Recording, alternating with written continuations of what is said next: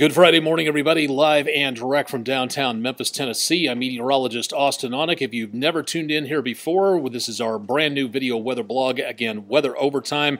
That should read 8:03 a.m. I apologize for that. That should be a different number up there, but we'll just let that slide for the time being. So keeping an eye on what's going on across the forecast for right now for the Mid-South. Things are looking pretty good for this morning and also not doing too bad as we go into the next couple of days. We do have a winter storm that's going to be passing very close to the Mid-South, not affecting us with winter weather, so very good news there. And then also as we go into the rest of the travel season, as we approach the busiest travel day of the year coming up this Sunday, we are going to be seeing again some chances of rainfall from that same storm system, but once again not seeing any winter weather out there, nor are we seeing anything in the way of severe weather or thunderstorms, so very good news on that. Check out with the forecast if you can't stick around for our whole weather blog.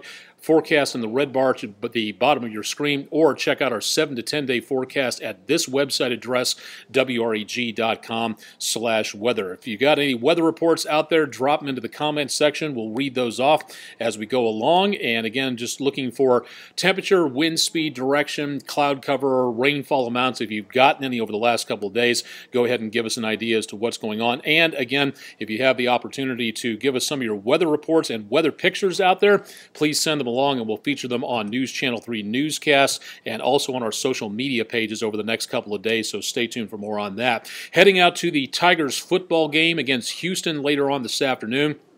Definitely want to pack some rain protection out there and make sure that you have that ready to go just in case, as we may see again the potential for some more raindrops out there throughout the rest of the morning, right on in through this afternoon. So if you have any plans for outdoors, football games, shopping, holiday travel, whatever you've got, we'll be seeing more of those chances of showers out there throughout midday and especially this afternoon and into this evening. But right now we're just not getting anything in the way of anything involving winter weather. Good news again for anybody traveling out there, and we'll have more details about the complete forecast coming up here in just a little bit. Let's take a look around the Mid-South and points beyond to give you an idea as to what weather's like out there. Back toward the D.C. area, cloudy skies across the Potomac, looking toward the Capitol building and the monuments, and seeing again some pretty quiet conditions from the National Mall Cam from the National Park Service there. From Great Smoky Mountains National Park, beautiful sunrise this morning. And again, some more clouds drifting on through East Tennessee and back into western North Carolina. A little bit closer to home, the Quad at Ole Miss, showing some cloudy skies out there. Not too many people out and about for a stroll in Oxford for this morning. Likewise, pretty quiet around Rhodes College in Memphis. The view from the Weather Underground camera out there, so seeing again mostly cloudy skies in and around Memphis. Good news, again, looking back toward Memphis International for this morning.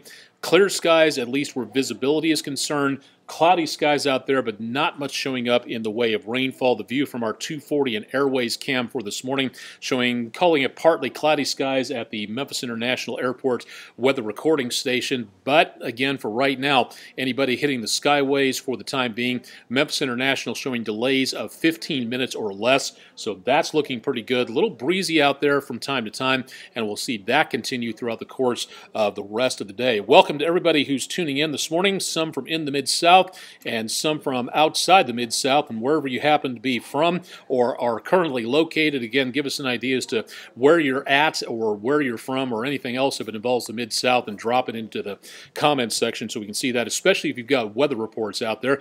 Good news for today.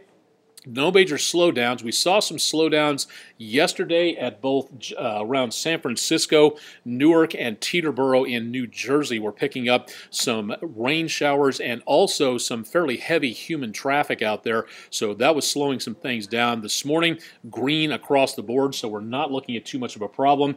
Rain around San Francisco this morning, but once again, not doing too bad and nothing major taking place for now. Later on this weekend, if you're heading north up towards St. Louis, stay tuned. We'll give you an update on what that's looking like coming up here in just a little bit. 47 in South Haven, cloudy skies. Rob Smith, thank you very much for that one. Wayne Jernigan from the Smokies, glad to hear, and glad you're stopping by from East Tennessee. Thanks for stopping on by for this morning, and everybody else checking in tune around the area. Bill Dwayne Tippins live in Independence, but visiting family close to Nashville. Cloudy in Middle Tennessee. Thank you very much for that one, and everybody else checking in for this morning. Again, if you got the weather reports out there, drop those into the comments section. We'll read those to show what's going on, where you may be located. Traffic light moving along pretty nicely at 240. And Poplar for this morning. And excuse me on that. Going to be seeing again the possibility of some heavier traffic as we go throughout the rest of the day, and those chances of rainfall picking up into later on.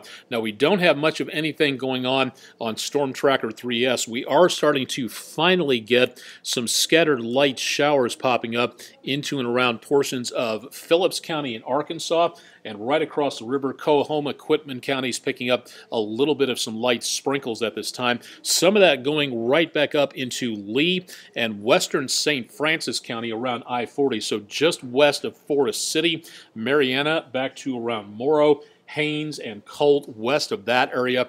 That's where we're getting the rainfall potential for right now.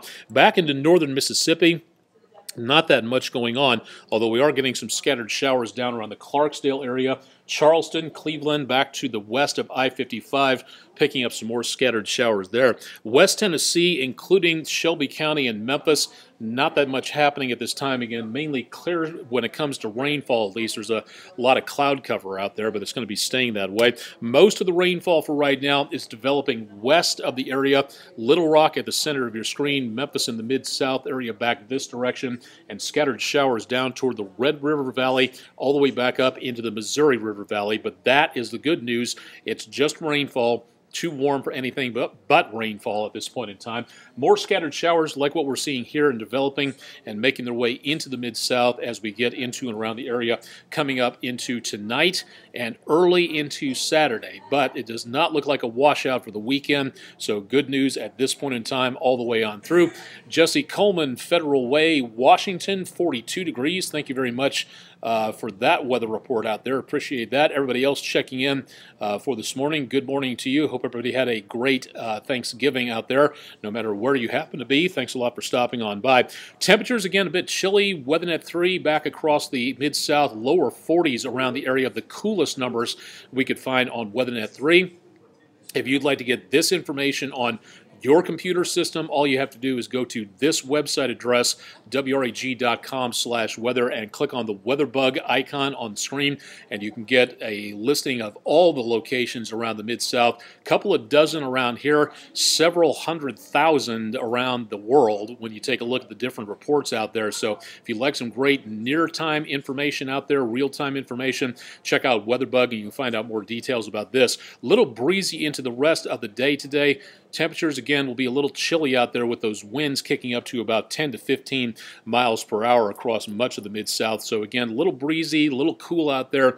Kids are going to need something to ward off that chill, as we're not going to be seeing very warm conditions out across the Mid-South. Running the numbers into the rest of the day, we've been having some data problems this morning, connection issues, so occasionally you may see these temperature numbers disappear and replaced by maybe a little bit of zeros or gibberish. So again, hopefully we cleared up much of that, but once again, throughout the rest of the day, we may see the data disappearing thanks to some minor problems along the line. But again, nothing huge for right now. Moving lines on screen, that's winds at the surface coming in from out of the southeast and moving up to the northwest. That's going to help to keep the temperatures pretty stable throughout the rest of the day. So as we go toward lunchtime, we may get a bit of a lull in activity. Gray is the cloud cover, green is the chances for rainfall. That's going to be making its way up to the north and to the east, heading into Middle Tennessee, northwest Alabama. Light scattered showers for the most part, but looking back to the west, this is where we'll see the heavier rainfall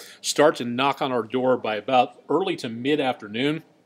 Eastern Arkansas picking that up. Now, red on radar does not mean severe weather. It just means the heaviest potential of rainfall, the thickest rainfall potential will be located here rather than in the light green colors over here. So this rainfall will be heaviest, and again, right into around early this afternoon. That's going to be passing on through the Mid-South as we get into early around dinner time and early this evening right past sunset. So all this passing on through right about the time you may be heading home from a lot of shopping out there. And if you're heading out later on this evening to do some shopping, more rainfall potential, so you're going to need some sort of rain protection out there for the evening hours. Heading out to the football game, Memphis versus Houston, starting at 11 o'clock at the Liberty Bowl. Light scattered showers early, but once again, heading through the rest of the game but chances of rain will be ramping up. So definitely want to make certain that you've got a little bit more rain protection out there as we get into the area as we go throughout the rest of the morning into this afternoon and this evening. My wife, Melissa Onek, welcome to the show.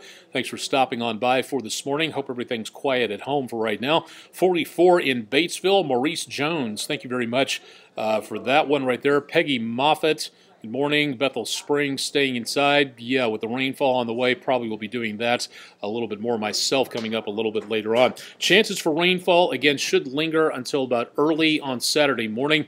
Now, by the time we hit daybreak, we're probably going to be getting a few leftover sprinkles possible in the eastern parts of the viewing area.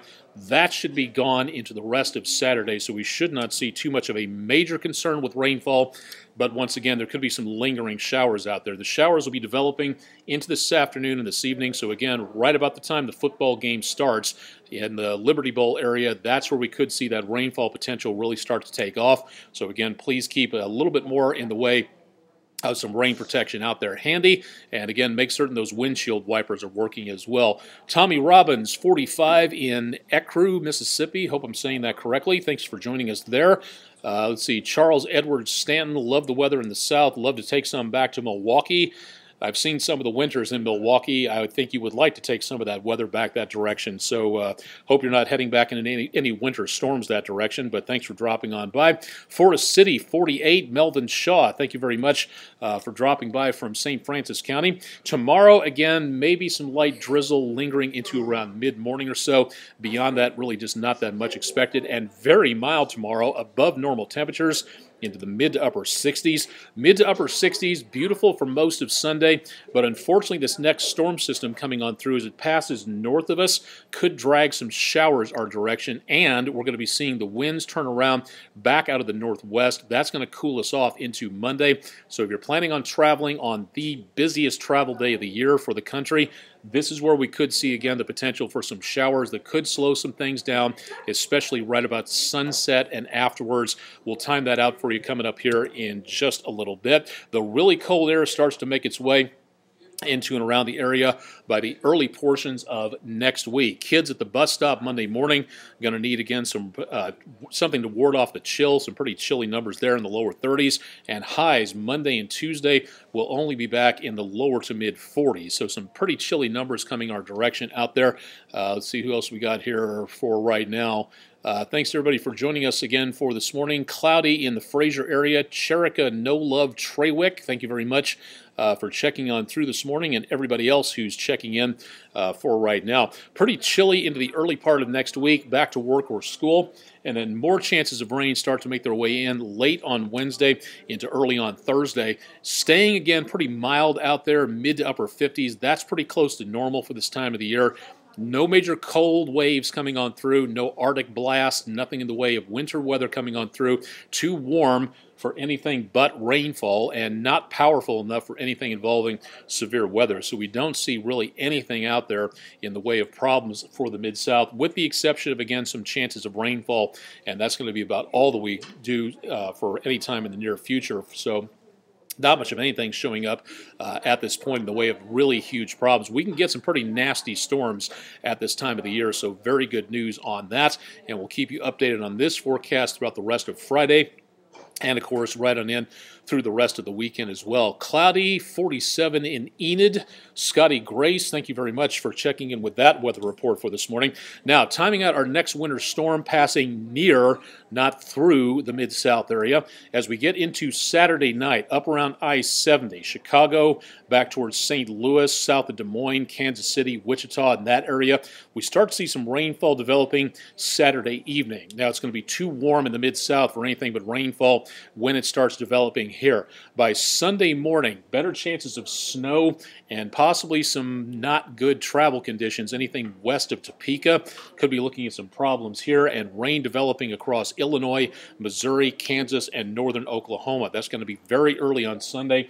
Note that it's a pretty sharp turnover from rain to snow, and again, the Mid-South area down here not getting anything by Sunday morning, but as we go into around Sunday afternoon, chances of rain start to develop here. Just rainfall is going to be too warm for anything but rainfall. A mixture of precipitation from, say, Rolla, Jefferson City, Springfield, Lake of the Ozarks, Fort Leonard Wood could be picking up some changeover in precipitation by Sunday afternoon, and snowfall north and west of that. So anything, again, north of St. Louis back toward Kansas City and all the way back to around Wichita, Kansas, could see a brief, sharp hit of some snowfall into and around the area as we go toward the end of the travel day on Sunday. That could cause some slowdowns up there. So if you know anybody who's heading into this area, or you know anybody who's heading back home again through this area, may want to get them updated on the potential for anything involving winter weather between wherever they are in the Mid-South. We, again, are not going to see winter weather out of this storm system, so good news on that. We could see some snowflakes as far south as southern Missouri mixed in with the rainfall. Not really seeing much of anything at this point in time, so pretty quiet at this point. Ripley, 44 degrees. Avery, Nellam, cloudy at this time. Thank you very much. Lonnie Hawkins, 45 degrees. In Batesville, Mississippi. Thank you for stopping on by. Very good news. We've got, again, just about a week or so until the end of hurricane season, and hardly anything expected to be a problem out into the tropics. Still very warm water, so we could still see something develop, but over the next 2 to 5 days, National Hurricane Center is not showing anything in the way of development, so good news on that. Again, we'll keep you updated with the National Hurricane Center here with the weather experts as well. Good news into this weekend. By Monday, another probe, excuse me, will be making its way toward Mars. It's called the InSight Lander, and it's going to be dropping down to around the area of Elysium Planitia on Mars' surface. It's going to be landing between the old Viking 2 lander site and where Curiosity is currently trying to rove around the area. Just got back in touch with Curiosity a couple days ago. That sandstorm a few weeks ago did a good job of covering up its solar panels. So we just got back in contact with that, and hopefully is going to be staying there. But on Monday at about noon, we should be waiting for the signal to join us from Mars to Earth from InSight. If you'd like to know more about this, stay tuned to News Channel 3 throughout the rest of the weekend, or go to mars.nasa.gov/insight for more information on that. Coming up next week at the monthly meeting for the Memphis Astronomical Society, they're going to be holding their annual How to Buy a Telescope or What Type of Telescope to Buy as a Gift seminar meeting. So if you have questions about what to look for in telescopes, maybe beginner telescopes for kids, possible equipment that you can connect to computers or cameras to, Memphis Astronomical Society would be one of the best places you can go to. This will be at 8 p.m. next Friday, not today, not tonight, but next Friday, December the 7th, as we get into the holiday gift-giving season.